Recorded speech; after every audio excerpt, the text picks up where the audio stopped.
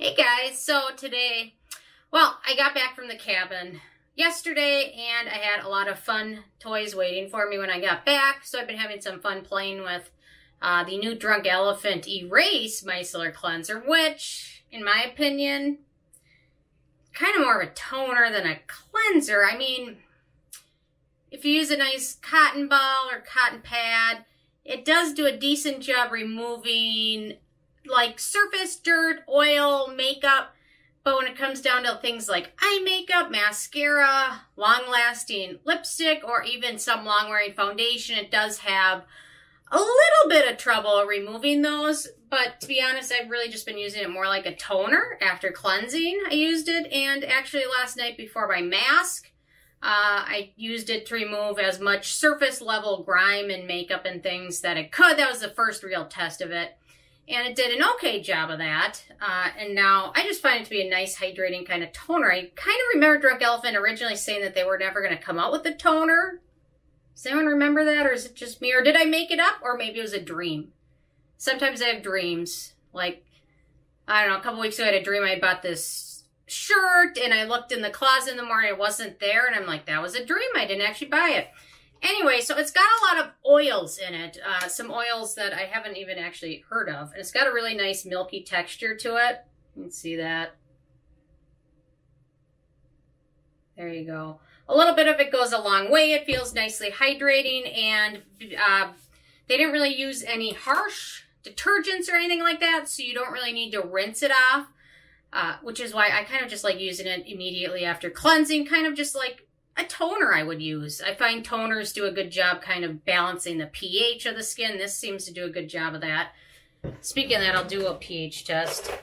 And anyway, so I've liked using it that way, although I haven't got a super long time to play with it, so I'll definitely be testing it more. That's why I just want to do a first impressions. Although, typically I like to do a first impressions video after I've had at least like 2 weeks to try something, but since it's so new and I was excited to play with it, I thought I would do a first impressions review, and since some of you asked for it. Let's see, the pH of this one looks to be about 5-ish. Can you guys see that?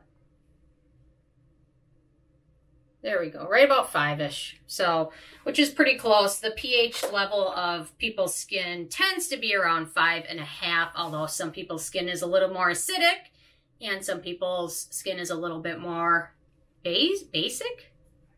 That would be the term.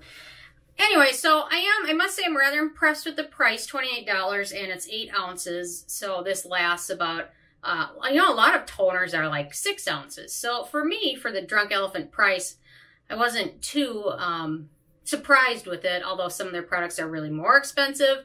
This one didn't hit it out of the park like some of their other products are really, really expensive. So their hair care stuff was rather reasonable, although the bottles were kind of small. So I wasn't overwhelmed with that. I think they're kind of trying to make themselves a little bit more available to more budget and more budget friendly, which is great. Although I still think in my heart of hearts that Drunk Elephant makes their skincare for dry, sensitive, non-acne prone skin. That's my thought on it. I know a lot of people with oily skin can probably use this. This one doesn't contain a ton of acneogenic ingredients. It does contain vitamin E. And then a few of the oils in there are ones, one of them I'd never even heard of, which was Monango oil or something like that, which some people claim it's acneogenic, some people don't think so. It's kind of just depends on your skin type. It also does contain sweet almond oil, which for me doesn't cause any issues with acne, but for others it might. So overall, I'm enjoying it. I like the pH. It's not like an all-in-one cleanser, so don't buy it as like a really true micellar cleanser, because I just don't think it works as well as like the Garnier micellar cleansers do a great job removing everything.